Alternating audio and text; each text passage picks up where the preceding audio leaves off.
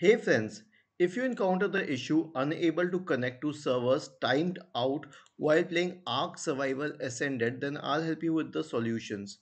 First of all, we need to check the server status of the game, and the game comes with the name ARK only. So we can check it using downdetector.in or any other reputed down time checking website. So I use downdetector.in. Simply search for the word Arc and check its server status. It shows the list of outages and also mentions that there are no problems with ARK right now. Now, once we have checked the server status, we also need to check the internet speed. I use fast.com for that. You can use any internet speed checker. So click on this refresh button and check the internet speed. Now it should be well above 10 Mbps. Mine is 100 Mbps, but it should be well above 10 Mbps for you to play that game well.